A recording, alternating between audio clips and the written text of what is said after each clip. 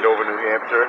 This is my 1970 Arctic Cat 295 Panther. Got a Kohler 295. We got a 1973 Harley Davidson 440. It's all Harley Davidson AMF. Yeah, that's about it. Nice. Runs good? Oh yeah, they run beautiful, both of them. Nice. That's a sharp looking sled right there. Yeah, that's pretty cool. Very nice. Well, thank you very much. My name's Greg Allen. I'm from Glen, New Hampshire, and we're up at Paul Crane's Museum in Lancaster, New Hampshire for the 2018 Vintage Snowmobile Show. I brought up 4 sleds. As you can see, I'm a Polaris fan. First one I brought up was an original unrestored 1977 TX 440. This was considered a trail muscle sled. In the category it would be classed in. Back in the day, they were one of the fastest sleds that year. This next one, this is what some people consider the holy grail of Polaris. It's this is the first year for the Polaris liquid-cooled TXL. It's 1977. These are extremely fast. They won a lot of cross-country races, high ice races. I took 3rd place last year at the County Cup. Nice. 2017. Nice. I was there last year. I remember that. I was there. Nice. Yeah, I did all right. Nice. Didn't wreck it. A lot of people come out and say, "My God, what are you racing that for? That thing is mint." Yeah, no doubt. Well, I'm gonna have fun with it. Good. Yeah, you might as well enjoy it. And this is a TX modified TX 250. This is all set up for oval racing also. It's got the handlebars and the loop tanks. You can see there in the back. Yes, yeah. It's got the custom seat on it. It's set up. It only turns left. It won't turn right. I like that loop tank. That's cool. It's set up just for oval racing. And this is a 1978 RXL clone that I built. Wow, that's a beauty. About a year and a half to get parts and pieces to build this from scratch. I had just a basic tunnel, and I built it from there. Nice. So I got a 3-cylinder, 440 motor in it. Very, very fast in the day. This was what was Polaris known as the Midnight Blue Express when they first came out with this. That was the most winning sled ever in any snowmobile history. Yeah. Was that year. They just won every oval race it was. 1, 2, 3. Wasn't that one of the first years with independent suspension in the front? They had been racing it some up in Alaska and had a few problems, and the other manufacturers kind of didn't really pay attention to what they were doing. But they knew they really had something special. And then when they had the first races, they were still, you know, they didn't believe it, how fast and how far ahead they were. But by the 3rd race of the season, they said, Polaris is onto something. And, they actually tried to change the rules so they couldn't race it. But Bob Eastman put up a big fight, and he had the rule book, and they had a big meeting, and there was nothing in the rule book that said their sleds were illegal, and he knew he had them. Nice. And Polaris just dominated that year like no other team ever has, and probably never will. Yeah, for sure. That's amazing. Well, thank you. I really appreciate it. Yeah, thank you.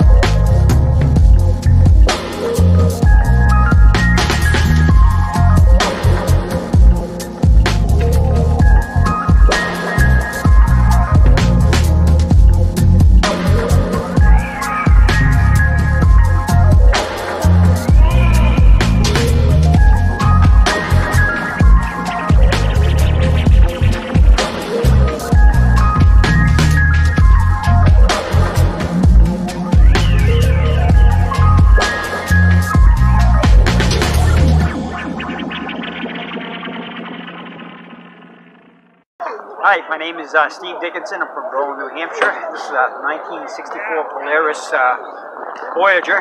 It's all been restored. Take it every year to go up to Mount Washington in March. And last year we actually made it all the way to the top. It's got a 12-horse Kohler motor on it. Rear engine, can seat 2. They do have some with fiberglass cabs on the top of it. It's an accessory you can get with it. This other one is another custom kitty cat that I built for my granddaughter. This is a 76 Arctic Cat, and it supposed to look like an Arctic Cat 560D. Okay, yeah. The skis are made wider, has custom bumpers made, custom seat made on it, headlights on it. Granddaughter's 3. Next year she'll be old enough, she'll be able to turn around and drive it. Nice. She'll be driving it. This one is a 72 kitty cat. I built this for her. Also, it's supposed to be a clone to a 72 EXT. 2 years ago in Lancaster at the national show, we took first place in the custom class with all the regular sleds and custom sleds. Wow. We took first place in custom class. It's got the exhaust on it and the heads and EXT seats and mud flap and the gauge on there too. Nice. Yeah. That's amazing. Kind of custom made. I built that for her, and she'll be driving that next year. Nice. This we've got a 68 Panther. I always wanted a 68. I had a 70 and a 69, and 68. It's got the chrome bumper in the front, and a round tube bumper, and it's got an NOS cab, new decals, windshield on it, and it's got a P12, which is a single-cylinder motor on it. With the storage bag in the back, and that's the colors that they had for in 68 with the electric seat in it. Nice. And they've got the, back in the day, the racers used to use them. They're called pizza cutters. And where it is supposed to help them go around corners a little bit more.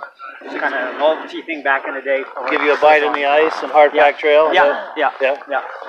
Nice. That's pretty much it. I've never seen that. That's really cool. Yeah, they're called pizza cutters.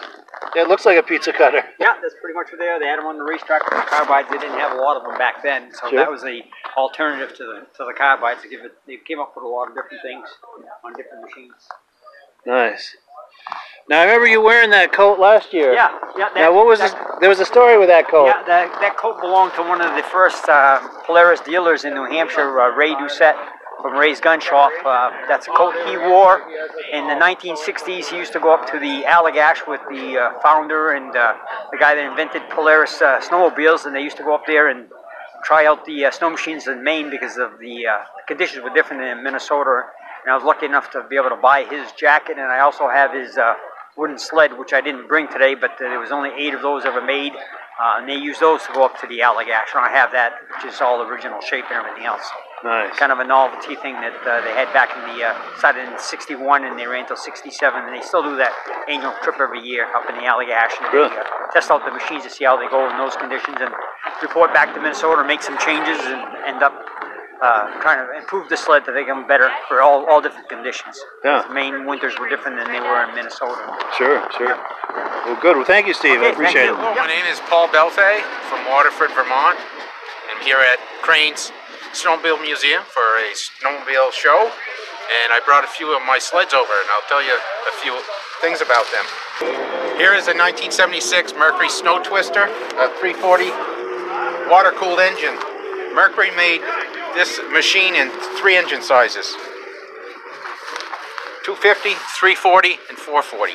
They built 550 of each engine size, and they were designed and built for racing, and in '76 they cleaned house. Just no other machine could stay with them. It's all aluminum chassis, aluminum skis, very lightweight. Weighs about 300 pounds, as you can see. No shock in the rear suspension. It was made just to turn left, as you can see by the loop handlebars. This machine is all original. It's the way it came from the factory. Next, we can move on to the Yamahas. I have some racing Yamahas here. This is a 1978 factory race sled. It only came one engine size. It's a 440. Water cooled. Again, designed to turn left. It was raced for 1 season. The history of it, the Yamaha sled was really never ready for snow pro racing, and it did not do very well. But it's a very nice looking snowmobile, and there are about 50 left in existence. They made about 150 of them. Wow. Again, all aluminum. That's got some collectible value to it. Yes. Yep. Nice, nice. Probably only a couple in New England. Really? Here we have a 1977 SRX. It was designed for oval racing in the stock class. Therefore, it had to have a headlight and a tail light for a stock machine. But as you can see, it didn't come with a windshield. It has a loop handlebar. And again, we have a lightweight snowmobile, and it did very well in racing. It weighed about 330 pounds, and it had about 100 horsepower. So power to weight. 100 horsepower. Yeah. That's a lot for that day. Yeah, very much so. Wow. Yes. And this sled is a 1976 SRX. It's the first water-cooled engine that Yamaha ever built. Again, for stock racing, stock class racing. Again, headlight, tail light was mandatory for the machines to have in racing stock class. Again, first water-cooled Yamaha motor, and again, it has aluminum skis. A lot of use of aluminum without a windshield. It did very well in racing, but it could not beat the Mercury Snow Twister. So there you have it. That is the champion. Yeah, we have a nice line of race sleds here. Good. Well, thank you, Paul. It's nice to meet you. Well, thank you. Hi, my name is Dave. We're up in Lancaster today for a beautiful vintage show. I brought my 4 Arctic cats up here. First one's a 1974 295 factory track. Second sled, that's a 340 quad plug motor, pretty rare. Quad plug. Wow. Yeah. They didn't make very many of those. The next 2 sleds are ice drag sleds that I run every once in a while on the ice and stuff. Next week there's a radar run coming up. I'm going to run those with some bigger sleds and stuff. Nice. A lot of fun, this vintage stuff. Got to keep it going, keep sleds running. Absolutely. Very nice. Any chance you lift the hood? I'd like to see that quad plug. Yeah. Holy cow, look at that. That's amazing. Yeah, pretty rare. Green carbs. I bet this thing will move, huh? Runs pretty well. Yeah. Pretty well. Nice. And what year did you say this was? 1975. 75. Wow. Older than you are. No, 64. But I remember these. Yeah. Yeah. Oh yeah, I have good memories of these, especially these when these came out. I was a teenager. Oh my God. Yeah. It got me all worked up when those came out. Yeah, this one is a favorite of my granddaughter and a grandson. They like to race this one. They race it. Wow. Yes, they do. Nice. And same with the other one. My grandson has that. Nice. You get a 5,000 and a 6,000. That's correct. Nice. Free air and a liquid. Okay, yeah. This is the free air? Yeah. Nice. Boy, that's nice. Just as an additional piece, that's part of a track dyno that they had in the early 70s. The country. Oh, okay, yeah. It's an original that you used to see in the 70s in the magazines. Really? Yep. I'm going to come around and get a shot of that. That's the brains of it right there. Wow. The other end that would spin on the track would spin and get it going? That's right. Did you measure the horsepower and temperature? Wow. Everything. That's crazy. I've never seen one of those. Yeah, that company is long gone. Wow. That's wild. Well, thank you. I appreciate it. Anytime.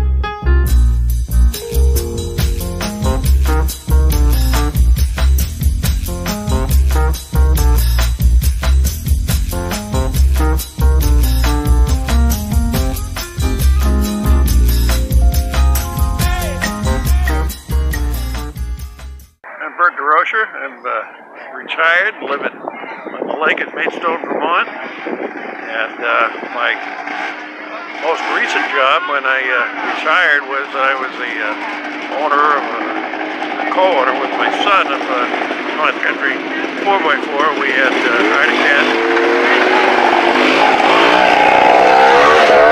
and Yamaha snow machines, which are a little bit quieter than that one was. And I've redone some sleds. Most of these I've tried to capture originals and we found in good shape. Came to me with some extent of problems with it, but you know, we had one that had a broken track and another one had a seized engine and the other one had a really seized engine the mice had gotten into. Oh. But basically, for those reasons, I guess, the machines weren't used very much. And they ended up pretty much in the condition you see them now. They've been polished up and a few little things have been fixed up and painted up the skis and things like that, but they're original sleds. The red and white one, which is a 65, really, when I bought it, was white and rust. White and rust. White and rust, because I think somebody at the factory didn't have time to properly treat the metals that day or that month, and so the paint just peeled off it. Excuse me. Other than that, the sled was fairly original and had originally been shown up in Snowdio a number of years ago by Greg Lowell, and then resold it with Doug Woods, and I bought it from Doug. So it's a pretty authentic 1965.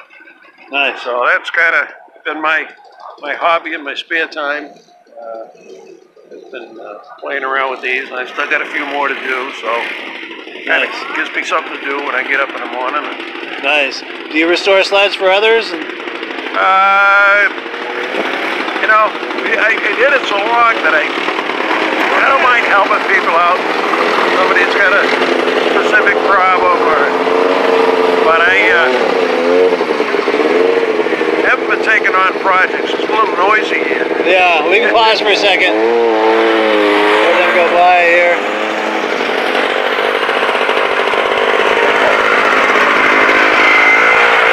That's cool.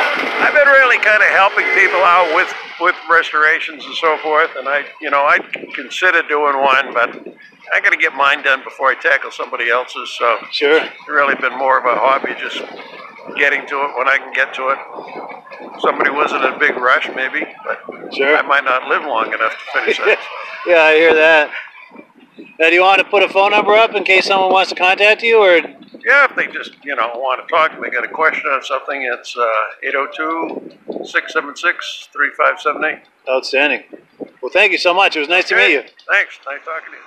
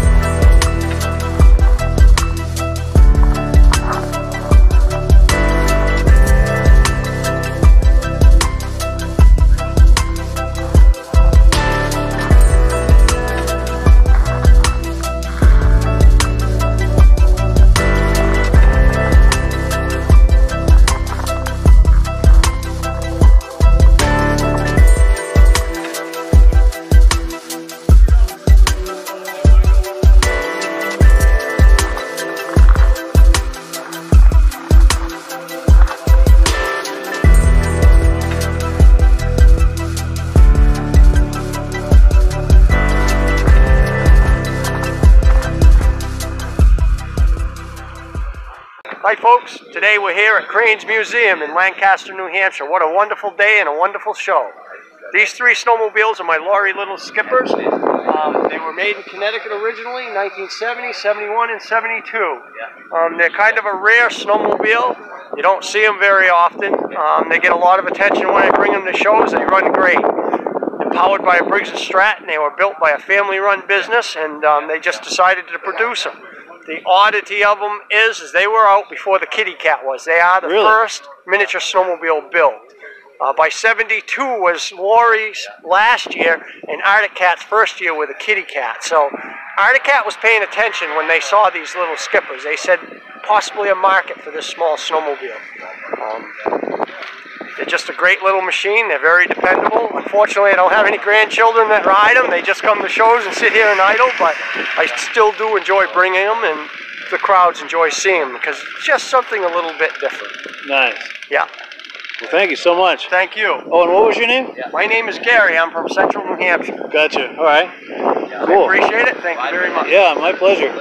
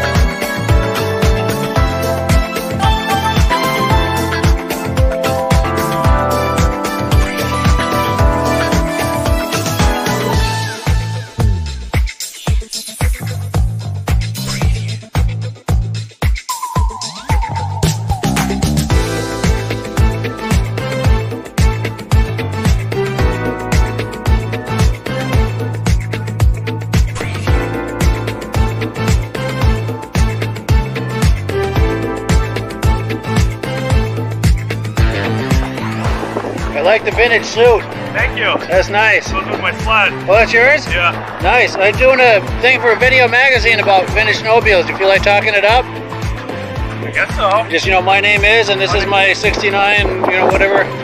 My name's Steve Ruffner. My 69 Panther. Center JLO.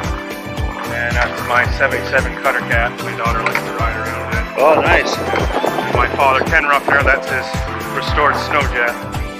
Nice. So you guys came here on these? No, we came from St. Johnsbury. Okay, yeah. Yeah. Nice. Very nice.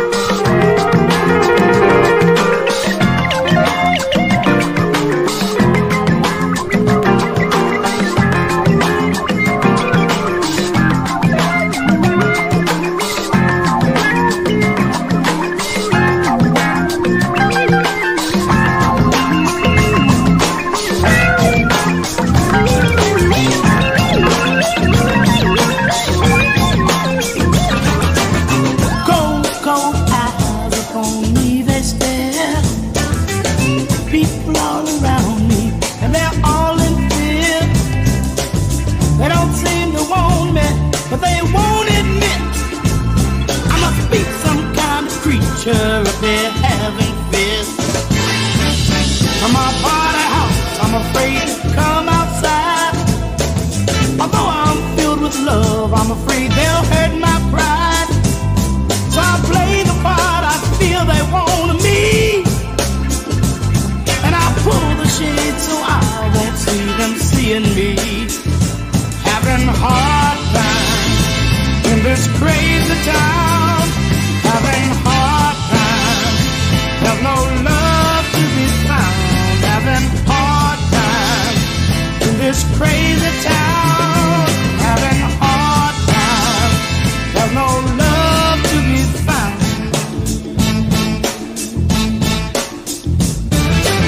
From my body house, I feel like me another familiar face, a creed and a race, a brother. But to my surprise, I find a man corrupt. Although he be my brother, he wants to hold me up. Having a hard time in this crazy town. Having a hard time, there's no love to be found. Having a hard time in this crazy town. Having a hard time, there's no love to be found. So many hard times.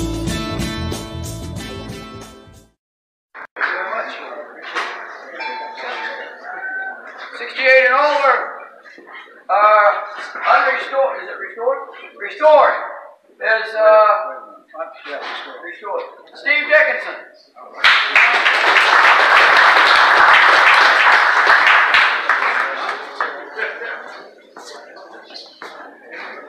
Thank you, Paul.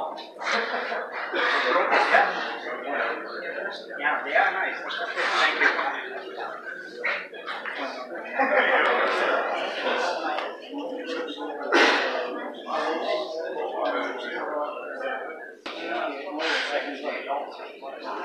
All right, 68 and older, unrestored, second place, number 70, Andrew Bain.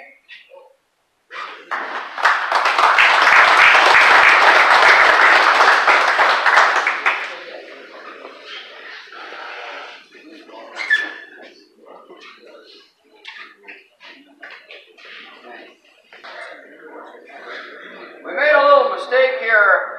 Number 70 is first place, number 1 is second place. So if you bring that back, you got first place. Wow, that's a good deal.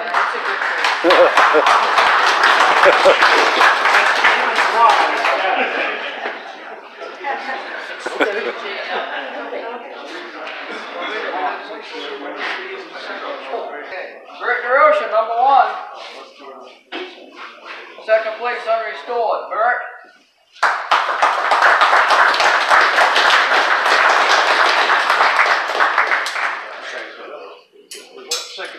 Second place. Number 1. That's the size of the first place. Number 1 is the trophy anywhere else.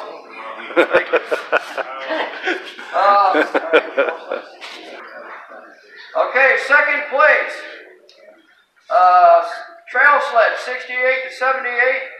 Unrestored, number 8. What? Unrestored. Second place. 78, no, what's that say? 78 to 85. 78 to 85, number 8. David Strong.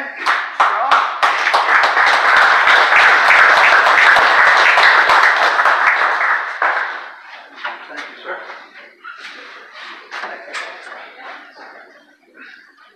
And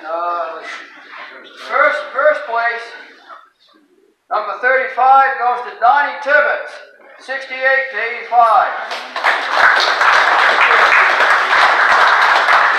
Donnie, you got a big one here, brother. Yeah, Donnie. All right. 78 to 85. Restored, second place.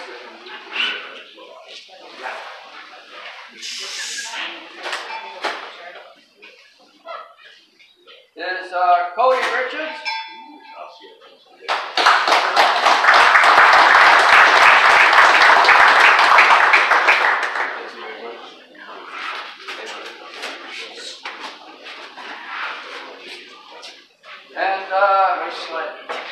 76 to 85 restored.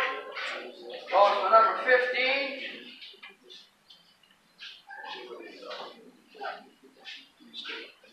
Bud Gordon.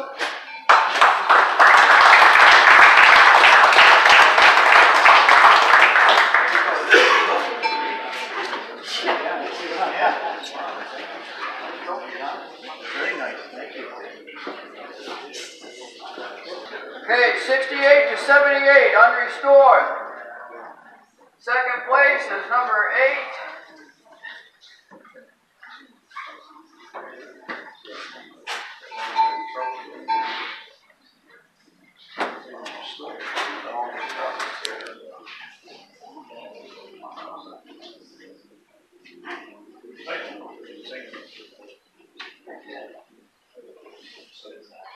Okay, second place, number 8 is David Stroud.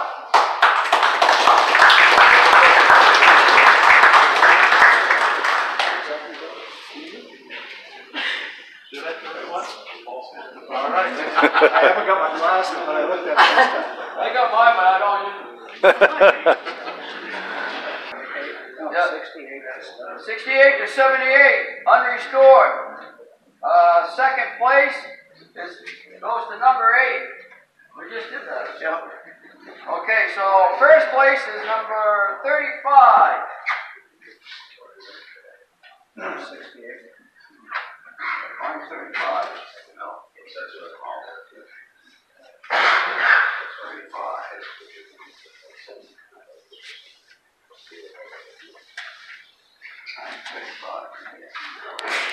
Number 35, Donald Tibbetts.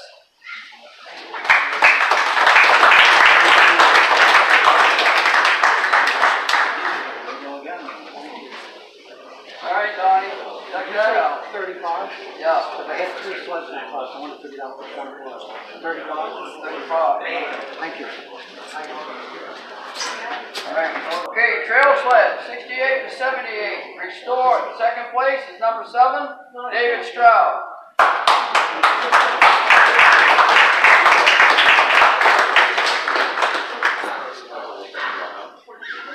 Thank you. Clean it up. There you go.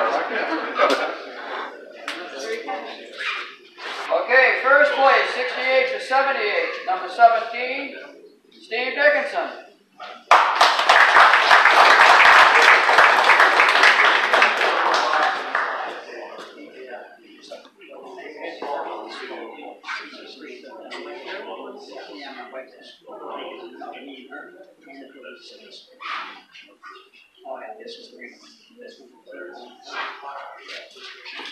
Okay, racing, first place, number 24. Mr. Gibbs.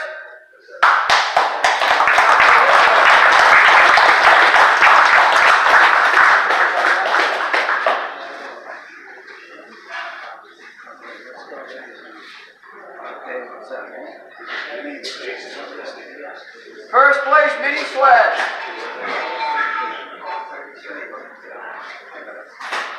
Donnie Tibbetts. First place, mini sled.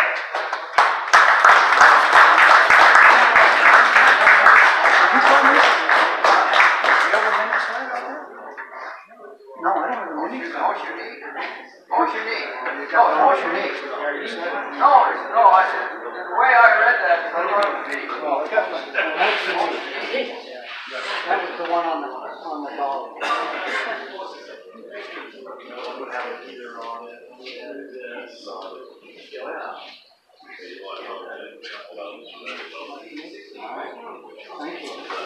Donnie, I don't know how you're going to handle all that. Yeah. All right, so mini sled is number 19.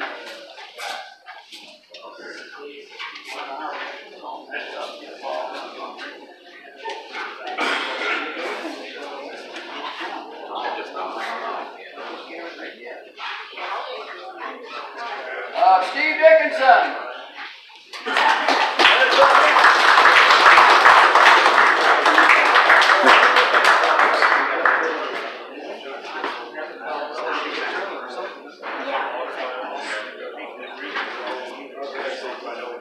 Furthest away,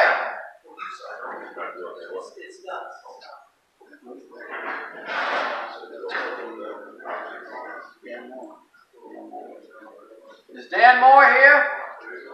Sure is.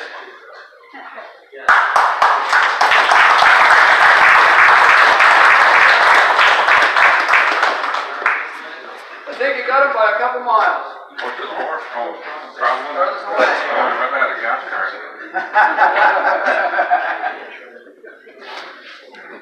The trophy for... Can I just... This award here is something Paul came up with. It's for Conrad Rollins Memorial Award. Conrad Rollins was, without a doubt, the greatest Polaris racer ever in New England. Nobody came close. Conrad passed away last November. And this is a special award that goes to the best Polaris in the show. And this year it goes to the Gibbs family.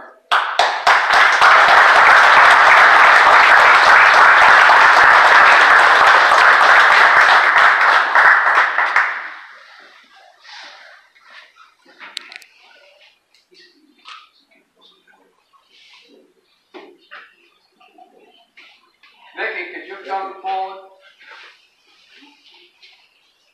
This is Conrad's wife, Vicky. She came here for this today. We love her to death. We love Conrad to death. Thank you, everyone. Thank you for coming.